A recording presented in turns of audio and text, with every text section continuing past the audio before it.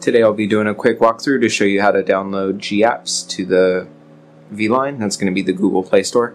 First thing, get past your agree screen. Then you're going to need to connect the VLine to Wi-Fi.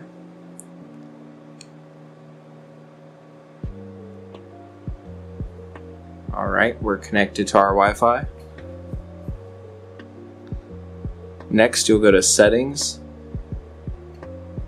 The very last option is System. VLine System Updates. Install G-Apps. Would you like to proceed with installation? You're going to press Yes.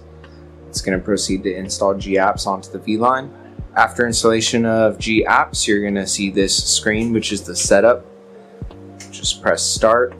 As it's trying to connect for Wi-Fi, usually the best thing to do is just skip the initial setup.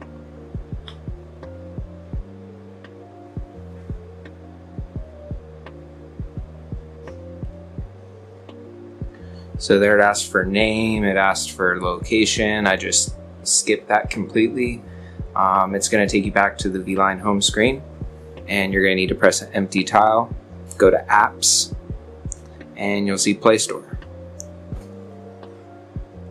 Now that you have Play Store installed on the VLine, you can go right into it. If you're not connected to the internet, it's probably going to tell you you're not connected. If you are, it'll have you sign in.